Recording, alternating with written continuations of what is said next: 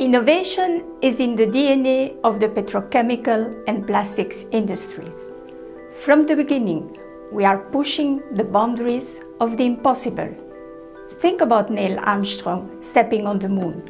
Impossible without our industry.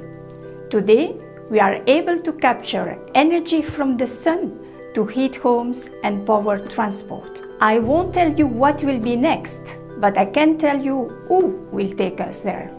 The scientists of tomorrow.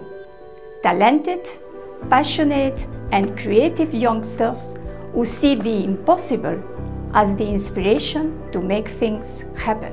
For us, STEM education is a key priority. We recognize the need to get the right talent on board. How can we save energy, protect our environment, and enable further technological progress? We have launched the European Youth Debating Competition, where girls and boys aged 16 to 19 will debate in 9 European countries about how they imagine their future with or without the petrochemical industry and plastics. The European final will take place in Budapest in October 2016 at EPCA 50th anniversary annual meeting.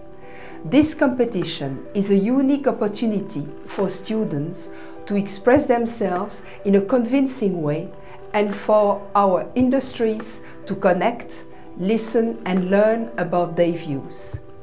Join us to make science and technology more accessible, attractive and open to a diverse world.